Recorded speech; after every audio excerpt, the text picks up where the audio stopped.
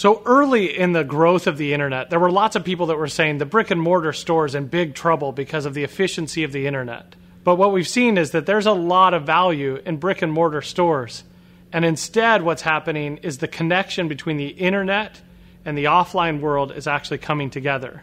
And what marketers are looking for, especially those that sell their products in stores, are really looking for the holy grail of advertising, and it's beginning to happen right now.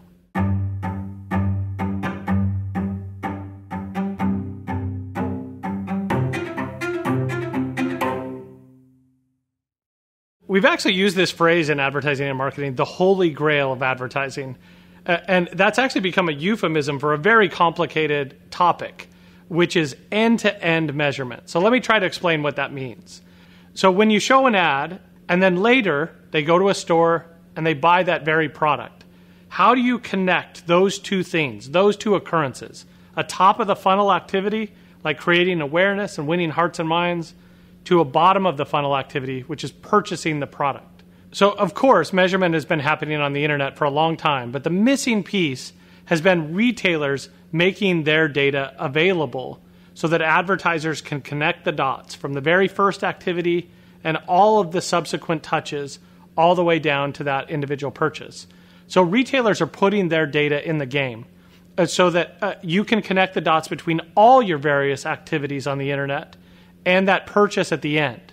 And what this has proven to do for the retailer is instead of getting a few extra dollars and buying media and leveraging their data on a tiny sliver of the media budget, that instead those companies that are selling products are now optimizing their entire marketing budget to sell more product in those stores. So retailers of all sizes are actually getting in this game to try to provide the holy grail.